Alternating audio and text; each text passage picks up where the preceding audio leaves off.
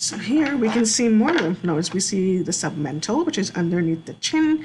We see the submandibular lymph nodes, which is right underneath the mandible. This is the parotid or auricular, preauricular lymph nodes, which is in front of the ear.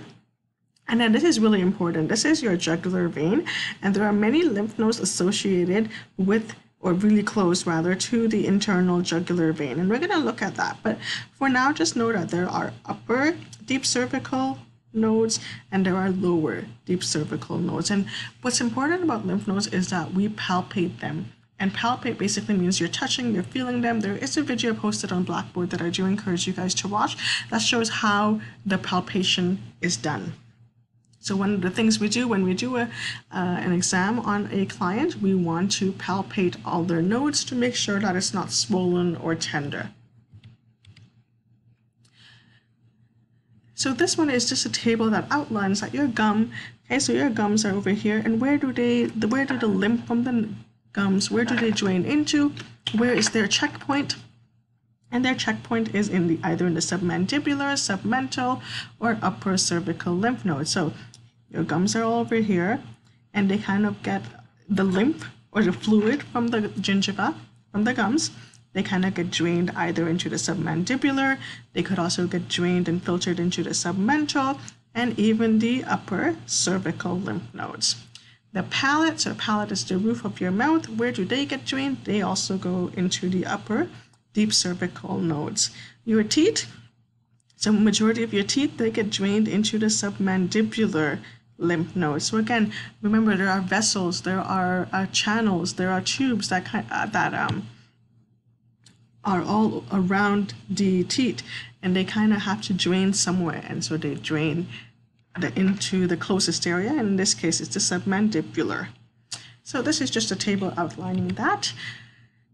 The jugular-digastric node, this is right behind or right near the angle of the mandible. So here's your mandible. The angle of the mandible is the corner of the mandible, which is right here, and this over here is your jugular-digastric node. So as we can appreciate that, we have a lot of nodes within our head and neck area. And what do nodes do? They filter out all the bad stuff. Submental, so submental is right underneath the chin, and what's important about that is you see those vessels, those channels over here, and it only goes to the lower incisor teeth. So all the lower incisor teeth, the lymph, the fluid gets drained over here, and then it moves along. So it has to drain somewhere. There are blood vessels here, there are lymphatic vessels here, and they gotta drain the lymph somewhere, and so they drain into the submental node. So the lower incisors get drained over into the submental nodes.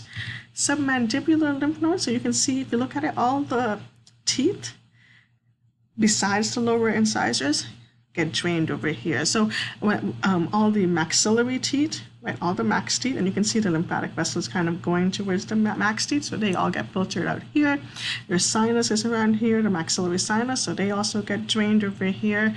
Your mandibular canines and mandibular posterior teeth, they also get drained here. So the incisors are the only one that gets drained into the submental nodes, but all the other teeth get drained into the submandibular nodes.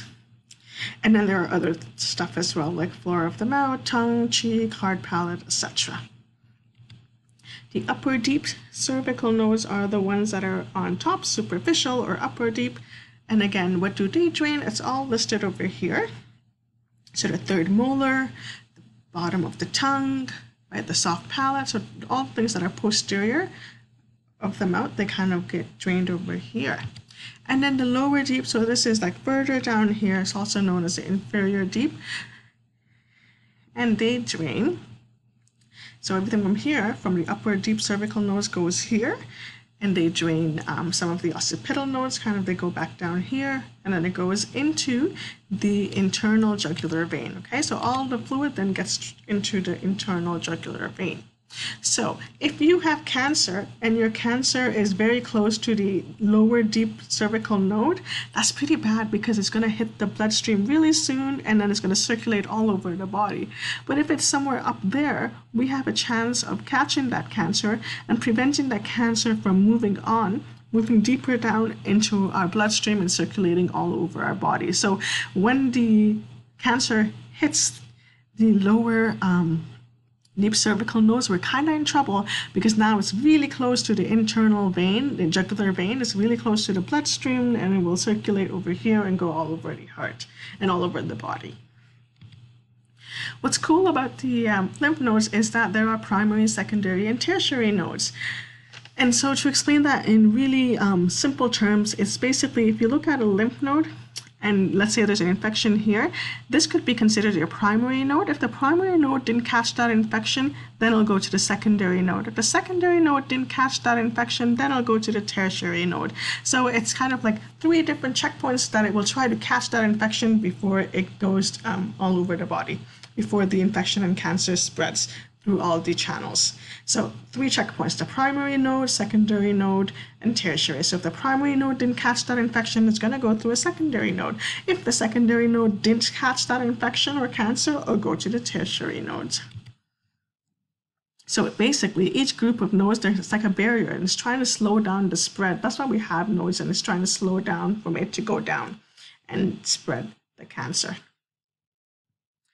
So the more nodes it has to pass, the greater the opportunity to slow the spread of the cancer, right? Because once the infection or cancer reaches the lower deep cervical nodes, which is over here, now it's easy for them to go into the heart and then all over the body, right? So we kind of want these nodes to prevent and to stop the cancer or infection from growing, from spreading.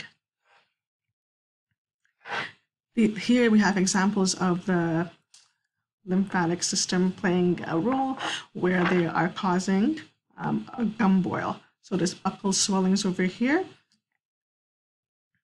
And this is because the infection from the lymphatic system has kind of bursted over here, and it causes a gum boil.